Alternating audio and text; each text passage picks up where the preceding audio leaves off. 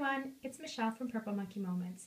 This week's Linky Party over at Cards TV is all about Halloween colors. Mary challenged us to create a project with black, orange, and purple. And here's what I came up with. Isn't that cute? This little owl bat creature was a freebie at Miss Kate Cuttables and is still available to purchase from her files.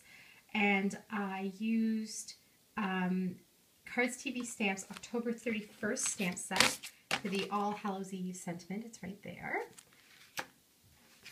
The paper is all from the pack that I've been using a lot this year, the Haunted Manor from Doodlebug Designs.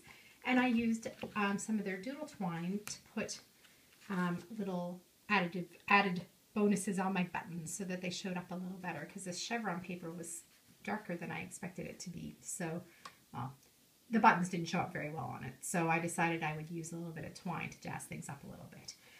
The sketch is from an Inky Situation, and I think it's a really nice, simple sketch. And that's about it. A pretty simple little project for my orange, black, and purple Halloween project. I hope you all come over to Cards TV and see what all of my other talented Linky Party gals came up with.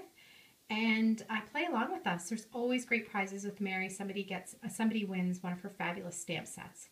So I hope you all have a wonderful day. I'll see you soon. Bye.